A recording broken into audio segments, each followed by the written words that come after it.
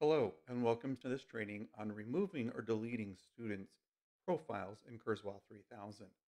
I'm Callus, and let's go ahead and get started. Remove a student. I actually have two things I need to watch for: removing a student from my team or removing a student from my roster. As a teacher, I will see myself and my students on my team. Let's say little Socrates has moved out of my classroom, and so I want to remove him from my team. To do so, I go to My Accounts and Users, and I go to the right side and click on the Remove button and then Verify.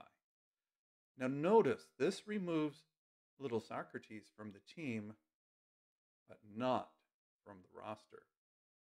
Now let's actually delete the student.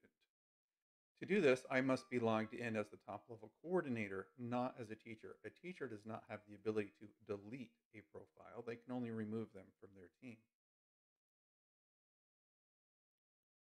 So now I am logged in as the top level coordinator. I use a very similar process. I'm going to go to my account and users. This time I'm going to click on the Everyone tab. I'm going to find little Socrates here at the bottom, then click on the Delete User button, and then verify that yes, I would like to delete little Socrates. Now he is removed from the roster. I have 10 available licenses. I now show only 4 allocated licenses instead of 5, and I now have 6 available.